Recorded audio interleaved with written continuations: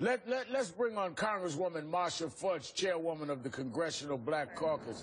Congresswoman Fudge, we're talking about, of course, Congressman Ryan and his offensive statements. And it was interesting that he talks about poverty in inner cities, but poverty isn't some foreign concept. It's everywhere, including his own district, Congresswoman. More than 29,000 households in his district receives food stamps.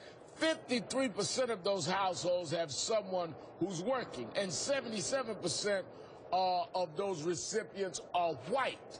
Poverty crosses all racial and ethnic lines. Don't we need to address all of that rather than scapegoating inner city culture? There is no question about it. I read his statement and actually listened to it, and I understand that every now and then we are inarticulate, as he says. I also appreciate the fact that he said that we should help in communities and volunteers. I appreciate all of that.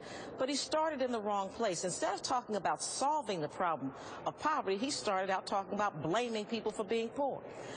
He then quoted Mr. Murray, who is a known racist, Charles and uses Murray. science. Yes, exactly right, sir. And he uses science to try to support his positions. He also didn't talk about the fact that these very same Republicans, including him, the chair of the Budget Committee, has gutted public education. He has cut dollars for job training. There is no transportation money for people to get to where jobs are. There has been no jobs bill. There has been nothing done but to say that people who don't work are lazy. And that he should be not only ashamed of himself, but to go and drive in his own community and talk to the 29,000 households in his community who receive food stamps and ask them if they're lazy. Ask them if they want to work. Ask them if it's okay for them to feel bad about not being able to feed their families. I think he'd get an earful, and I think it'd be very different from what he said in his interview the other day. Now, Crystal, one of the things, and all of us have said things we've regretted. Sure. I mean, they weren't yesterday, but all of us have. But what I noticed that he did not do, that many have done and many of us have done, he never said he was sorry for what he said. Should he have come right out and apologized to the people that he offended, that he directly attacked, and directly attacked them, referring to Charles Murray, who the Congresswoman said has clearly written statements that many, including me, regarded as racist? Absolutely. I think it would have been entirely appropriate and called for Congressman Ryan to apologize for his statement, because many did find it offensive because it was offensive. It was blaming poor people for being poor. It was calling a whole group of people, inner city, quote, people, lazy. And he said it was generational, so it wasn't just you, it was your daddy, your granddad. I mean, that's he right. said it was generational. That's right. And again, if you want to actually tackle these issues, then you have to get beyond the contempt that the right has held for people who are struggling. If you have contempt for a group of people, you are not going to be able to empathize with them. You are not going to be able to understand how you can effectively help them. Here's the other problem. Congressman Ryan has a history of ignoring the facts and the evidence in this area on poverty and what actually works to alleviate poverty, on the causes of poverty, which economists are increasingly finding is because of soaring inequality and structural issues. And even within his own budget, he's always relied on wishful thinking and his ideology rather than what scientists and economists actually say to be the truth. Now, you know, Chair Lady Fudge, here's how Paul Ryan tackled poverty in the past. His 2012 budget cut $3.3 trillion over 10 years from low-income programs and gave millionaires $394,000 a year in tax cuts.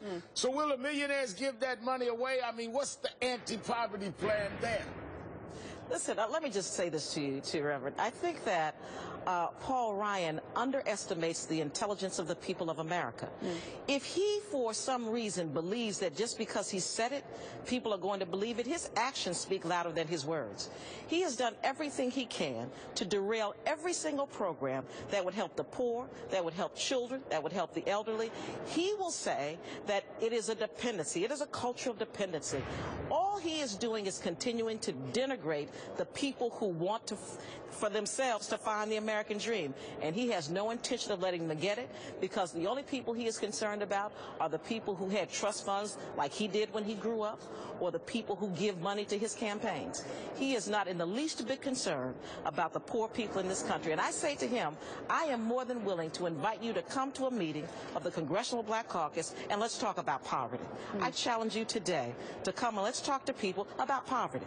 Well, Crystal, you know, he is supposed to be the poverty expert for the GOP. And unfortunately, the kind of talk about the poor has become fairly common from the GOP, period. Listen to this.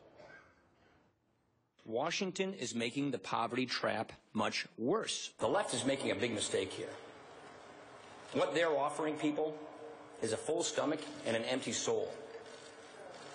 The American people want more than that. We don't want to turn the safety net into a hammock that lulls able-bodied people into dependency and complacency. Teach a man how to fish. He can feed himself for a life. Don't simply feed fish. So these are all statements we hear Ryan all the way through. He's the poverty guy for the party.